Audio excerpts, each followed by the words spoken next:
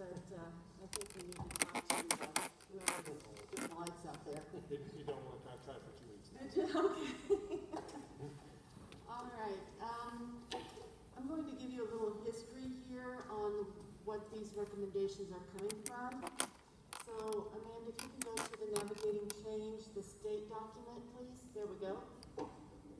So this is the initial draft that the state sent out to us. What I'd like you to notice are the points in blue, in yellow. There's that colorblindness there, Laura.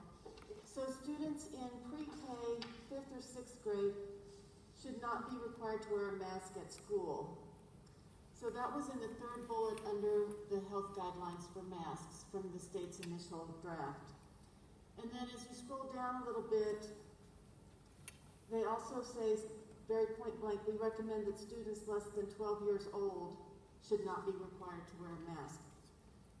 So that is where we found our first levels with the mask regulations for K6, and then 7-12 were mandated at level 3 and 4. So now we're going to fast forward to about a week ago and look at the changes that the state is now recommending. So in this same section of the document, under Operations Health Wearing Masks, you will notice that that third bullet with the age ranges has completely been taken out. In their appendix, which is the next part that had the very specific ages in it, if you scroll on down, and I think I have it highlighted in green, it says that there's very limited data in this age group. This is ages 9 and under, and essentially they say we don't know much about this. So they think that we need to kind of watch that, and they go on to say, even a little bit further down, that masks are recommended for all children. And even a little bit further down, that children are more likely to respond positively when it's role modeled, and allowing them to have choice, having parents help them pick out a mask, those types of things that parents can help us prepare our children.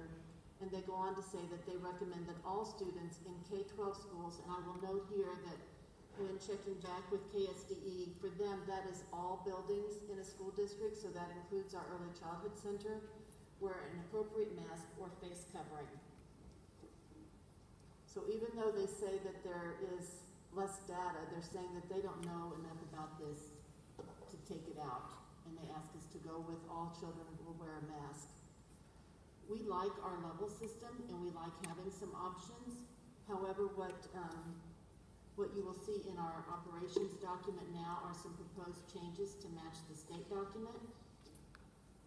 And this is in levels 2, 3, and 4. Anywhere where we had a kindergarten, we've changed that to pre-K, and we've changed the mask range split to pre-K 4 instead of the 7-12, the pre-K through 6. And we made it pre-K 4 and then mandatory for 5 through 12 until you get to level 4, and then it would be pre-K through 12 to match the state's newest guidelines.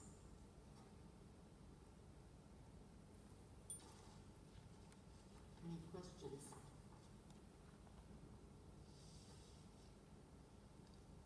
I'm sorry, Dana. I think Dr. Carlin wants to say something. Just to make that consistent too.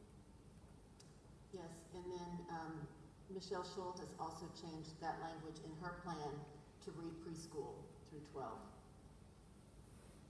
So it would be changes in both areas of the document. Dana, what question do you have? Okay, so what we were given is we first have the old one, right? That says the K 7 through 12 or grades K through 12. Okay, right. What you're saying is we're now doing it recommended or required 5 through 12 or PK through 4. But the PK through 4 is still at the teacher discretion, right? Yes. Yeah, it depends on the level, Dana. Linda, can you repeat the question? She asked if the pre-K through 4 is still teacher discretion. And at the earlier levels, yes, it is. Okay, thank you. It it changes, Dana, at level 4, and then it is mandated, masks required for all grades pre-K through 12 at level 4. But the earlier levels, we've left in that teacher discretion for pre-K through 4. Mark and Janine, I don't have you on my screen, so Mark, do you have any questions? I do not. I understand it, and I thank you for the presentation. Janine? I'm good. Any other questions or comments? I do appreciate that change. I think the last time that we voted during that time, I had read that and felt like that's what they were kind of already indicating.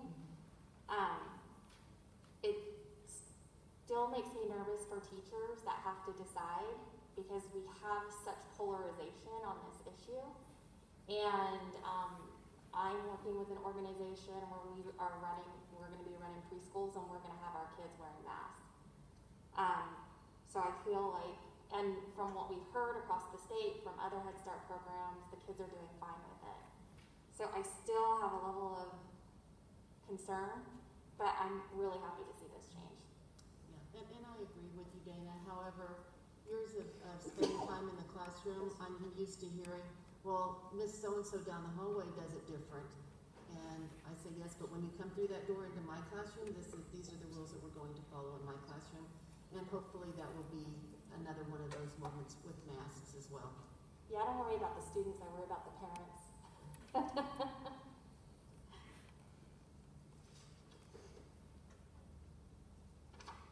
Okay, at this point then, I would entertain a motion to approve the modifications to the operational levels, classrooms, and district department plans and health services as presented. So moved. Motion by Alex, is there a second? I'll second it. Seconded by Janine. Stephanie? Laura, Aye. can we have discussion? Oh, I'm sorry, discussion. I'm sorry, since no one else has said anything, I'm sorry. No, it's okay. Jennifer. I was waiting for the motion. Sorry. Thank you. Because I had more of a comment than question, so I didn't feel like that was the right time. Do you want to come over to the other Yep. microphone? You don't want to try to repeat my ramblings? No, I didn't even try to repeat Dana's thoughts either. Okay. I just wanted to clarify a little bit how I feel about this. I'm not in favor of it because I think it's making it even more stricter on an idea that's not necessarily verified and researched enough to be proven true, that masks are needed at these lower levels. And I think, and I wonder why we even are going over this if we're just going to follow through with the governor's mandate, which I don't think will end in September. So I just, there's too many risks on the other side of it. I think there's studies out there that I said earlier that the risk of these kids being sent to school in masks that are dirty and have been reused, especially at those lower levels. The kids at the higher levels can speak for themselves more and be able to take it off if they really feel the need to, but I do have concerns about requiring kids in the elementary level to wear masks, and I think it would be more consistent. I know that we have 5th and 6th grade centers, but we also have 3 schools that are K-6, and I think it would be more consistent for it to be the same for every grade level in that building versus dividing it up. Thanks. Any other comments?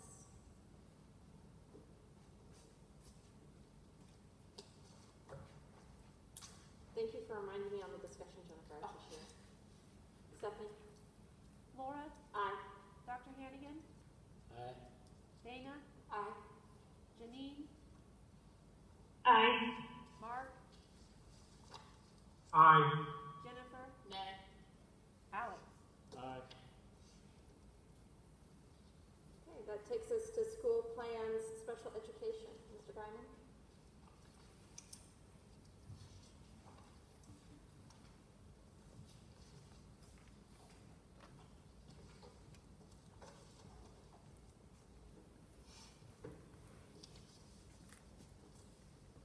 Thank you, Madam Chair. I will be quick. I don't have a whole lot. When we were looking at our plan and started working on it, we realized that some of the things that we put in our levels conflicted with what some of the building plans had on their levels, and so the changes I want to make tonight are just to kind of make ours more uniform with theirs. And so, Amanda, can you bring up? You can? Okay, never mind. Under page 86, under the section for self-contained, I would like to remove the bullet point that says all enrichment teachers will come into the classroom for level 3, because in the other classrooms they're doing that at level 4, and so I would just do that to line up with what they're doing at level 4 in the classrooms. And then the other, and that's kind of the same thing for the next bullet item, where we would zoom in the regular ed teachers' presentations for story time or inclusion time. I would like to remove that from level 3 because we have it addressed in level 4 as well, and it would belong more in level 4. And then the only other changes that we would like to recommend is on page 91 under self-contained for level 4. Change the wording from Zoom Reg Ed teacher presentation or story time for inclusion time to can Zoom Reg Ed for inclusion time. So that just makes it more broad so that they can get their inclusion time. It doesn't necessarily have to be specific to story time or things like that. We just wanted to make it more broad to give the teachers the opportunity to do that. And then for some reason we did not add the piece to Zoom inclusion time for our functional and RISE rooms. We would just like to add it to level 4 for that program. And those are the only changes that we have that I would like to propose. Any questions? Dana? Yes, ma'am. Mr. Brennan, does it make sense to, I don't know exactly how to articulate this. Does it make sense for the population of students that you work with to conform to the rest of the plan? Well, Because I really did like your plan. so the question Ms. Naniga has is, does it make sense for the population of our students to conform to the plan? I think for what we're talking about, it does, because we do want to, it's really important, like our self-contained kiddos are going to spend the majority of their time in the self-contained classroom with just special education students, and we do want them to have that opportunity to be with typically developing peers, because they get a lot of benefits to that, and so we want to try to get them in those classrooms as much as possible while still being safe while we do that. So you think the benefits outweigh the risks? Yeah, and we're kind of doing the same thing. The plan, and it doesn't really line up where we have this. Like our kiddos that are going to resource classes and things like that, we don't really restrict their movement until level 4, and so we would make it uniform so all those restrictions would be more, they would be more restricted at level 4. Okay, thank you. And we've tried to make it so that they're only going to the specific classrooms. So if you've got a school like Victor and Nellis is a good example, they probably will have four first grade classrooms. We're only going to identify 1 to 2 classrooms that they're going to go into, so that we're not getting exposure across all of them, and we're being consistent in the classrooms that they're going into. Okay. Thank you. Any other questions?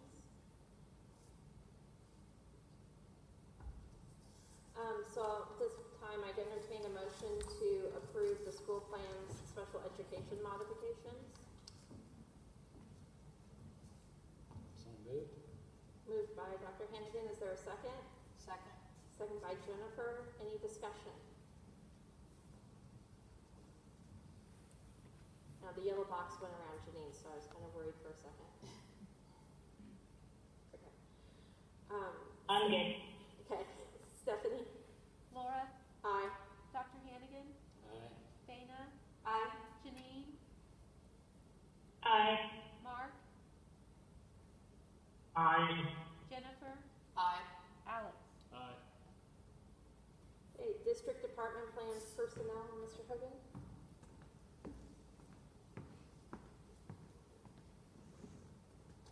Thank you, Madam Chair, members of the board.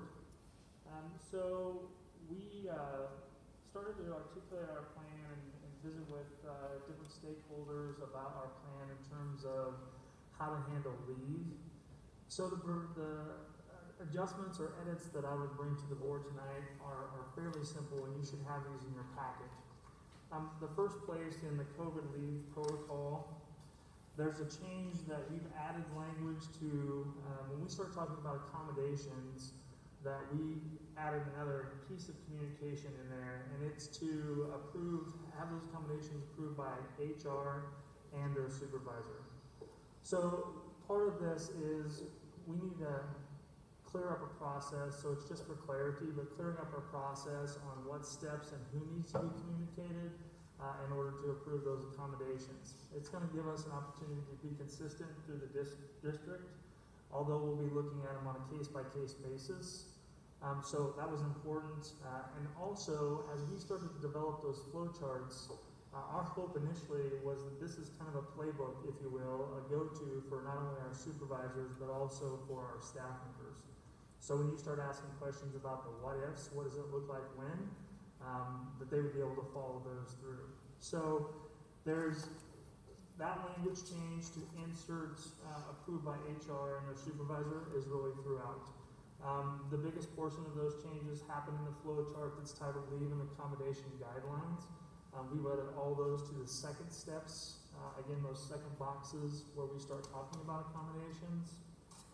Additionally, we want to make sure that we have a reporting mechanism for people to return to work. Finney County Health has been excellent in communicating with our HR office with employees who are quarantined, if they're being tested, the results of those tests, and then also a return to work date. But we wanted to ensure that our employees know that responsibility if we were to somehow have a breakdown in communication between Finney County Health. So we've added a statement at the bottom of that flow chart as well. And then our travel provisions, there is a section, Dr. Hannigan pointed out or asked the question about where we would be referencing those hotspots. So we've added the KDHE guidelines. That's been included so that people know the information that we're using to make those decisions. And actually, there'll be an additional language change. According to KDHE guidelines, will be added to the top of those two boxes, or the top two boxes that are on our COVID travel flow chart. So those are the additions that we would like the board to consider. Any questions? Dana? When you said that you worked with stakeholders, did that include a representative from GCEA? Tell me that again, Dana. When you said that you worked with stakeholders in coming up with this, does that include a representative from GCEA? The question is, when we talk about working with stakeholders, did that include GCEA? Yes, ma'am. We met with GCEA's executive group and talked to them about our plan, what had been approved by the board to handle with classified in our administration, and would like to do the same thing. And so we broke down our negotiated agreement, went through potential changes that might be made, looking at the language that was used, and we feel that the language that's currently in our contract was suitable, and there was not a need to have like an additional MOU. Thank you. Yes, ma'am. If seeing no other questions, I entertain a motion to approve the district department plans personnel.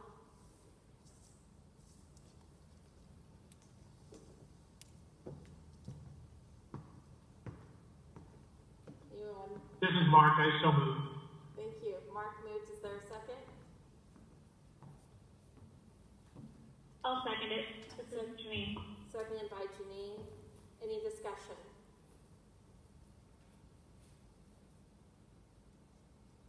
Stephanie, you want to call the roll? Laura, Aye.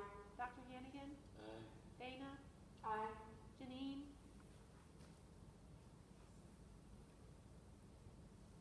Janine, you're on mute. Sorry, aye. Mark, Aye. Jennifer, Aye. Alex. Thank you. That motion passed. And now, one of the best things on the agenda, KJ, with the discussion of the 2021 district budget.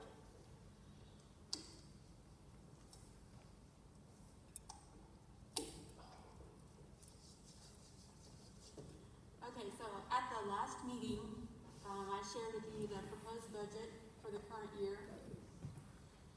You've had your binders for a little bit of time, and so hopefully you've had a chance to review them. Were there any questions that you didn't get answered as you reviewed the budget binders?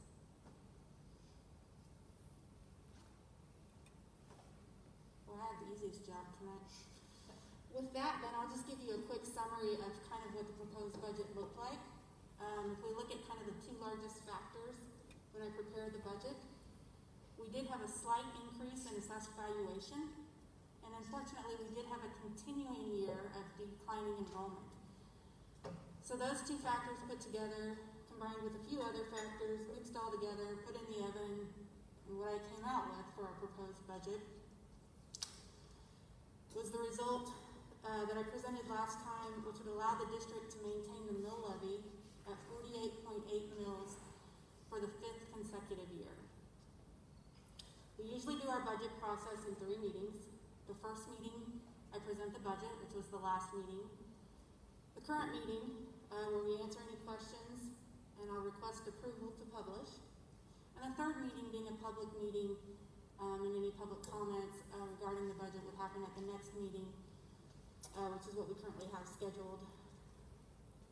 So, with that being said, I would appreciate the board approving the proposed budget for publication. Unless there are any other questions. Any questions? So at this time, I'd entertain a motion to approve the budget for publication. So moved. Moved by Alex. Is there a second? Second. Was that Jennifer? Sorry. Thank you. Any discussion? I have a question. Mark? Yeah, just a quick one.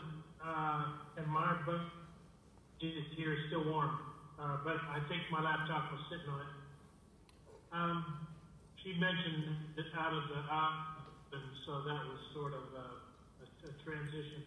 On the 4-year-old at-risk fund, we're still continuing the funding of 200 4-year-olds at our early childhood center, I presume.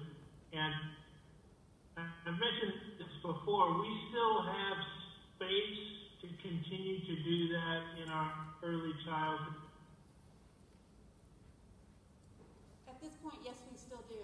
We are continuing to maximize that space, and it's getting a little bit more crowded each year. Last year we added the Kansas Preschool Pilot Program. So we are continuing to stretch the limits of that building, but at this time we are still able to handle what we are anticipating for enrollment. Thank you.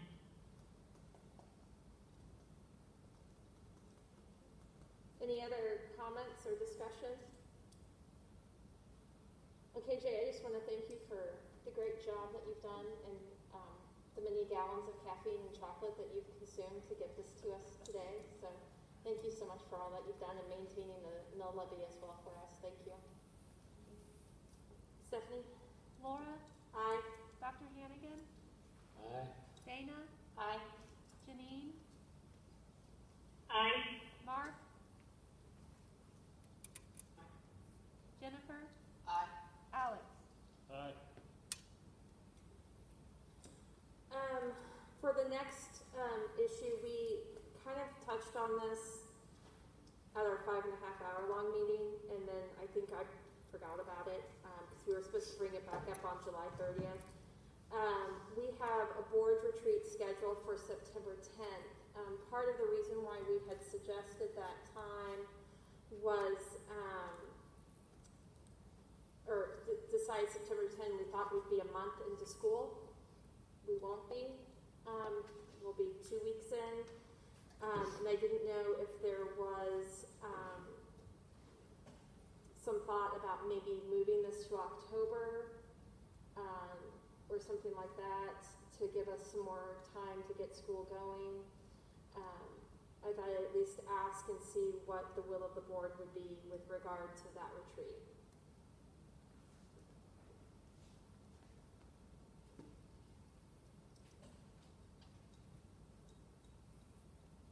Are we good having it?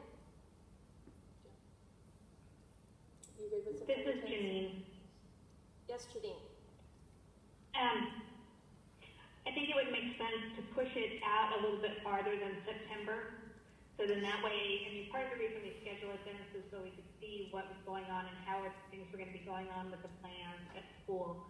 And I don't think we're really going to have enough time to look at how everything is going and how things are being affected. So it would make sense to me to push it out maybe till October, late October, to look at it and say, okay, this is how things are going, being able to evaluate and get some feedback at that point. So that's my thoughts.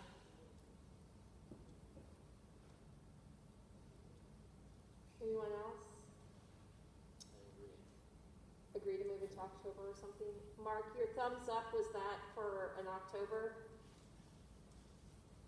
Yes, ma'am. Okay. Alex, what are your thoughts? Dana? That's fine. Jennifer? That's fine. Okay, then could I suggest, so we need to have a motion to modify the published meeting list. Do we want to try to come up with a date now, or do you want to send out 2 or 3 dates for us to look at? We have provided, I think, not knowing what date you might choose if you elected to move it, a resolution to just eliminate it at this point, and then we could send out dates, and once there's something that works for everybody, that could be noticed as a special meeting, and we could do it that way. That might be the cleanest way to do that. Okay. Because I don't want to take the time to turn my computer on either, so I was going to, and then things would move faster. So is there a motion to, Alex, do you have the resolution in front of you? I know. It's in, yeah. Is it in here? Yeah. Okay.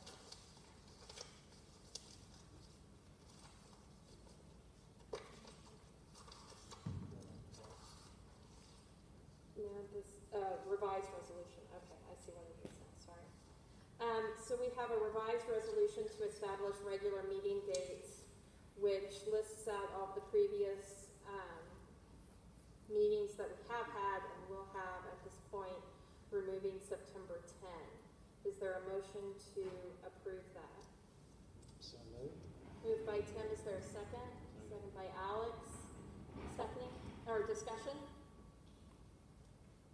Stephanie? Laura, Aye. Dr. Hannigan, Aye. Dana, Aye. Janine, Aye. Mark, Aye. Jennifer, Aye. Alex. Aye. Okay, that takes us to, thank you all, to board open discussion. I'm going to start with Janine.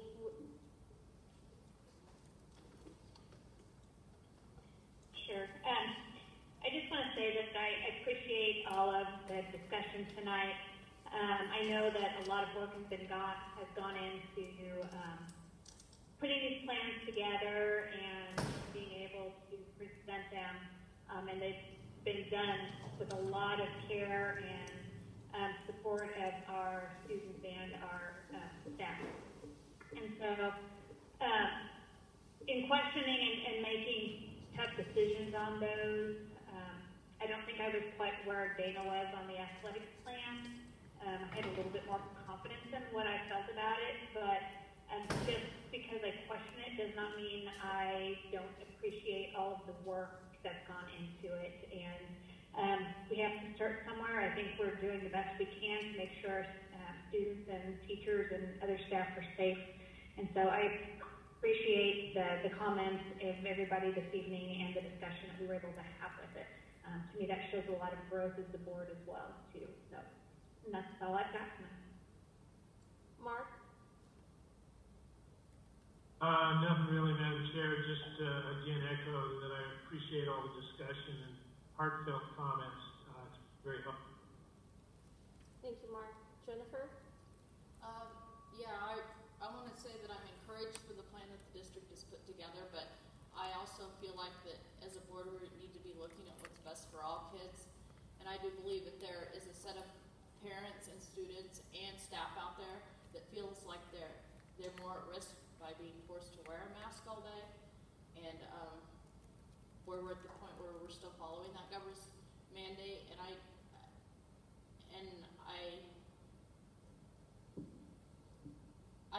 we're acknowledging our plan as highly as we should, because I think it's a good plan, and I think it's better than what we're being asked to do for the first 6 weeks or school or however long it is. And I'm afraid that that's not going to end in September. So I hope we can continue to look at that and realize that there are risks out there by following her mandate, and that it's not a political thing at all. There's studies out there on both sides, and it was even said that it wasn't clear when we lowered the mask requirement to the 5th and 6th grade level that they didn't have enough information to know how it affects kids and what risks they're at. And I was disappointed tonight, maybe a little bit, that I wasn't supported by my board members more, even though none of you may have voted for my motion, but at least there could have been a second so we could have discussed it more and got it out into the open. But as a board member, I'm also going to support your decisions, and we voted for our district plan, and to follow that, and I will support that, and I think that we just need to keep that in our minds as we go forward with the semester, because I think issues will arise later because of those masks being required. But I do want to thank everybody for their hard work on the plans and how detailed they are, and the work that's gone into it. Thank you, Jennifer. Dina? Just to echo the other comments, it is really challenging to sit up here and make decisions, not thinking of just your own children, but of all the kids and what's best for all the kids. There's just constant bombardment of information with all different ideas. So it's tough, and honestly, I'm a little nervous to go home. My kids will probably not talk to me because they want to play sports. So it's hard as a parent to keep up with the information, try to make the best decisions, but it's even more challenging as a board member to put that personal preferences to the side and try and determine what you think is best for all the students. So just in repeating what I said, I appreciated the plan. I don't necessarily think, honestly, from the data, I don't know one way or the other what might be right or wrong, but I guess at the end of the day, you just kind of have to go with your gut. So I do appreciate the discussion. I always appreciate the work, the time, the effort, and I'm sure you guys are just as stressed, if not more, trying to figure all this out for our students, so I really do appreciate that. Alex? Dr. Hendrick? Yeah. First off, I would say, in retrospect, I completely agree with Jennifer's point about a second. If I had it to do over again, I would have seconded your motion because it did deserve open discussion. I think you and I probably have diametrically opposed ideas about masks. I suppose in part because I've been wearing one since 1992, every day. Having said that, I was sent an article today by a board member related to the questioning of masks. And I spent probably 2.5 hours on the article, including all of the footnotes, whose citations they were, what type of quality of resources there are, and it's very laborious, and it's very mind-numbing. But there was a comment made tonight that there's a lot that we don't know. That's true, but there's a lot that we do know. And I don't think the fact that there's uncertainty should be the enemy of the certainty that we do have. And the information is there, it is changing, it does require considerable effort to try to understand it, but it's doable.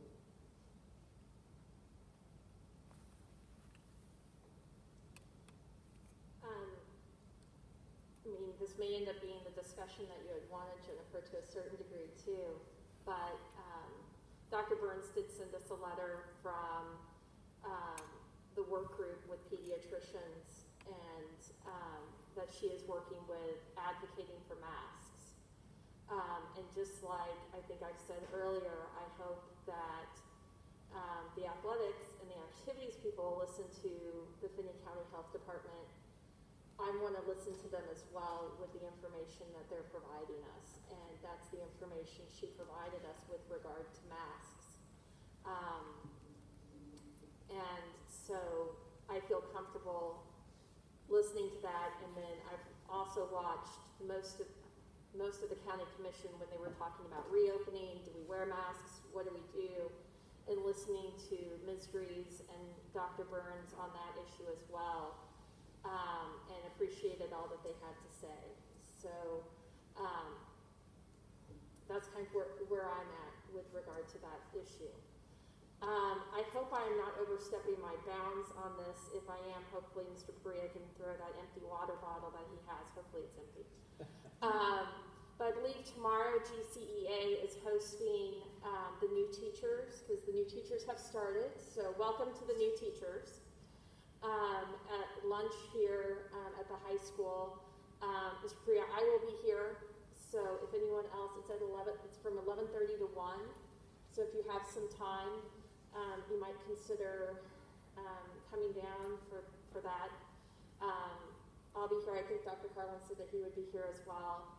So I'm looking forward to that and seeing our new crop of teachers. So, and thank you to GCEA. I know you guys have been working very hard with the administration trying to figure out how COVID impacts our negotiated agreement. So thank you. And echoing everyone else, thank you for the wonderful discussion we've had here tonight. I really have appreciated it. Dr. Carlin.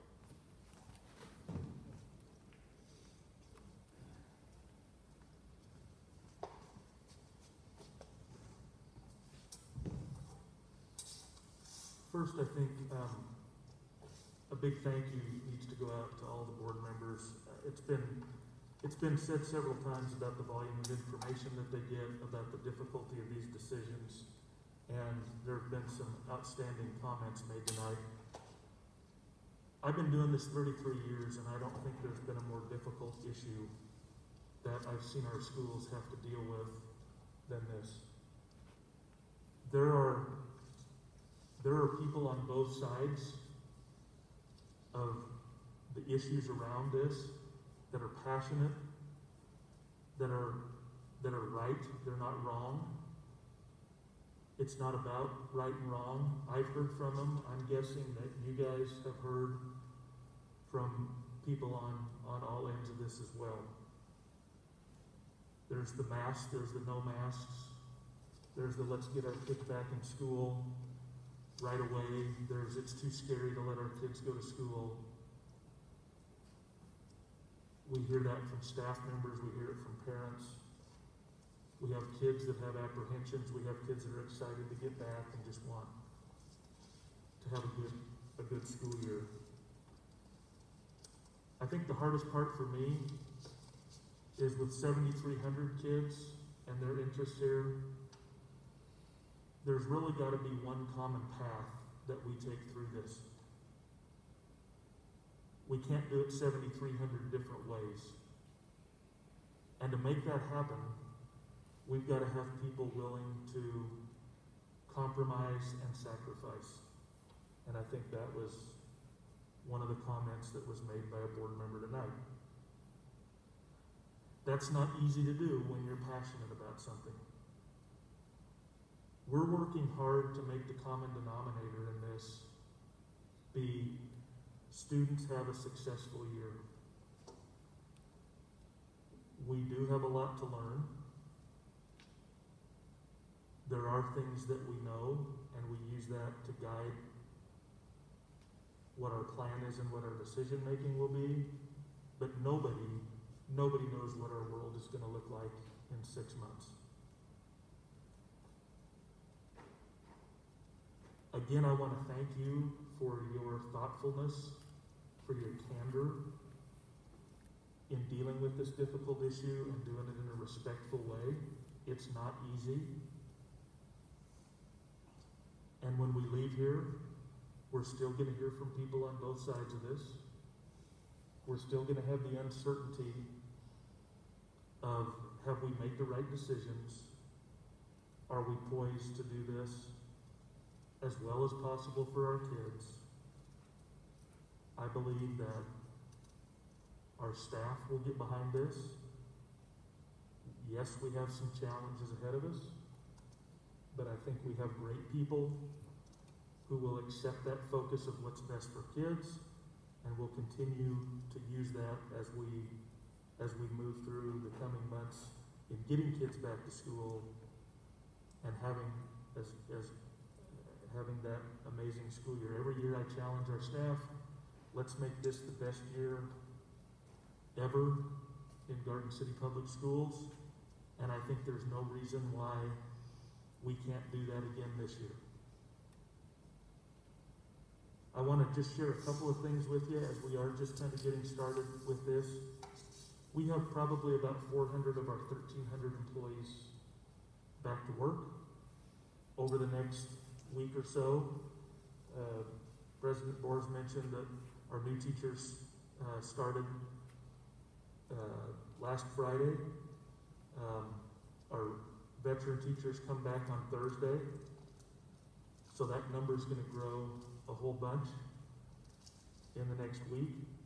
But with 400 out of 1,300 employees back to work, so far we've had one employee request an accommodation due to COVID.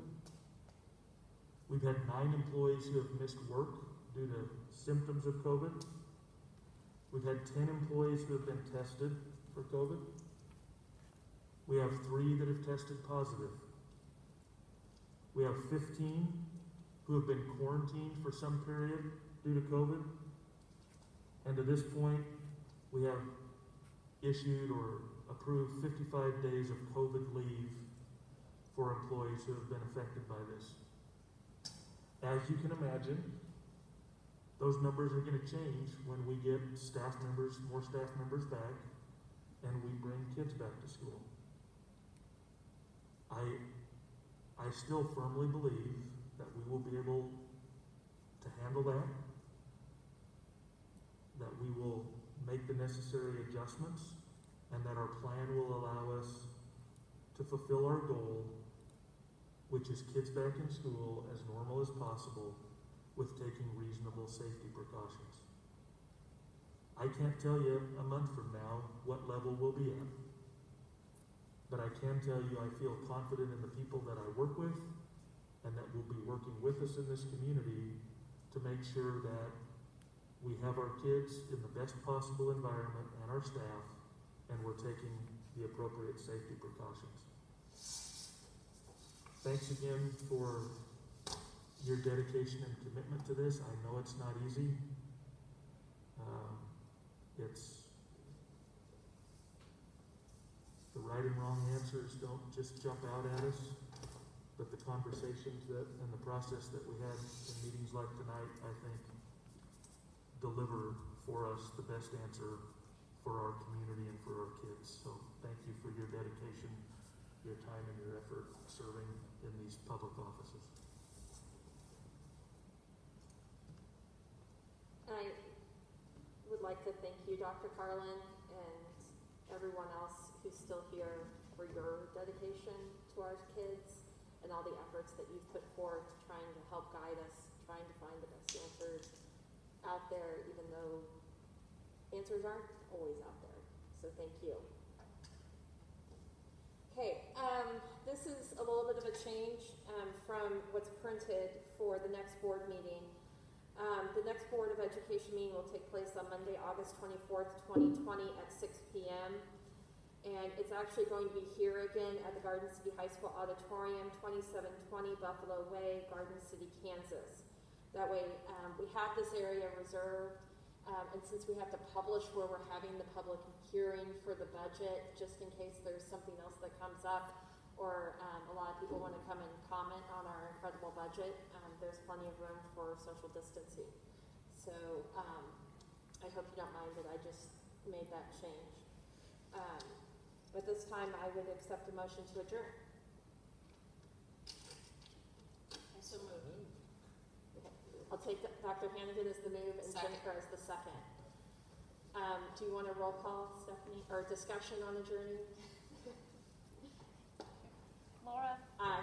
Dr. Hannigan, Aye. Dana, Aye. Janine, Aye. Mark, I Jennifer, Aye. Alex. Aye. Okay, thank you all. See you in a couple of weeks.